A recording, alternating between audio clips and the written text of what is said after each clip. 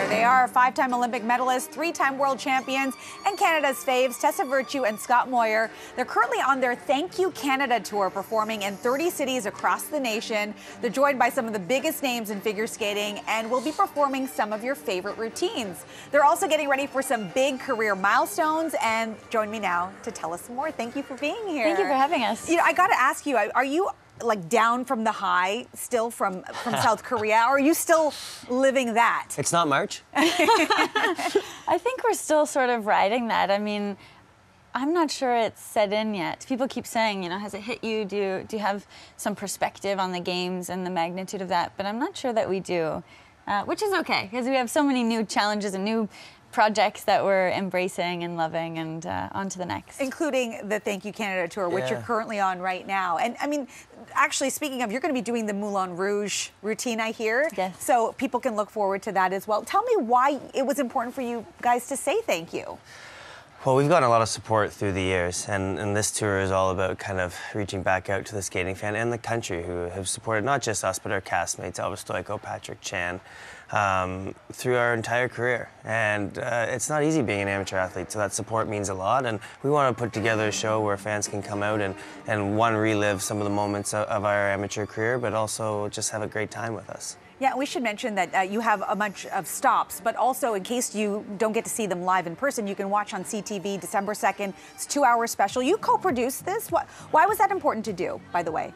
Well, when we take on something, we want to be fully invested, and to be part of each facet of the production was critical to us. Yeah. And I think, you know, we've been part of so many tours over the years and had these ideas and dreams of things that we wanted to implement, and finally we looked at each other and thought, it's time. This is the time. Yeah. You know, let's go across Canada. Let's celebrate Canadian skating success with the people who have supported us along the way. And we have such a phenomenal cast. I mean, you can't go wrong with the likes of Patrick Chan and Elvis Stoico, Megan and Eric, Caitlin and Andrew. I mean, it's Caitlin Osmond. I mean, it's just, we've grown up together, and that kind of camaraderie, being able to take the ice without the pressure to entertain, is such a privilege. Yeah, so fun to watch. And speaking of, that's December 2nd. I mentioned the 2-hour special, but on December 1st, something else really spectacular is happening. Oh, that's right. You're going to be inducted into the Canadian Walk of Fame, which is unbelievable. Huge. I mean, how big is that of a moment for you when you two have already had so many moments in your career?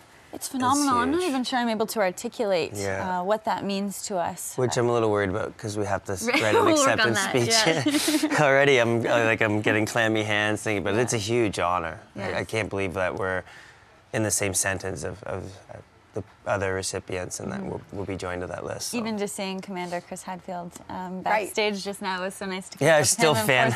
We still fan out. Yes. Well, you're one of 9 inductees. Chris Hadfield's another one as well. Let's talk about Sunday, though. So on Remembrance Day, the People's Choice Awards is happening, and you guys are nominated in a brand new category that's pretty cool. Do you want to tell everybody what it is? The most hype-worthy Canadian? Hype-worthy Canadian. And so, I mean... Another list I'm not sure we belong on, but we got there somehow. Actually, you know, if we go back, it's amazing that they embraced you in the U.S. You know, you weren't even skating for Team USA, but people, you know, fell in love with you. I mean, it's hard not to. We have a lot of American support. Yeah. So what about when it comes to sussing out your competition? Because you're up against like Ryan Reynolds and Drake and Shawn Mendes and you know, like they better watch themselves. None of them have had very successful careers, so lucky out the ice dancers are coming through. I imagine that when you get stopped on the street, and that probably happens a lot when you're sort of walking around, what do people say to you? What's the first thing out of their mouths? Well, lately we've just been going from the tour bus into an arena, so there's not much walking around. But people are just so kind, and I love hearing about where people were when they watched the Olympics, or how they felt, or you know, how a certain program resonated with them. I mean, that's our goal really when we perform, is just to make people feel something, and it's always heartwarming to receive that support. And everyone is incredibly kind and polite, and of course lives up to all the Canadian stereotypes. Right, they're so kind. They apologize. All of that stuff. I mean, I can't believe it's been 21 years that you've been skating together. Yeah, it's Well, you were loved by so many, and we can't wait to watch all of this unfold for you. So much going on. Thank you so much for being here. Thank you for having us. Appreciate it. You're watching CP24 Breakfast. We'll be back.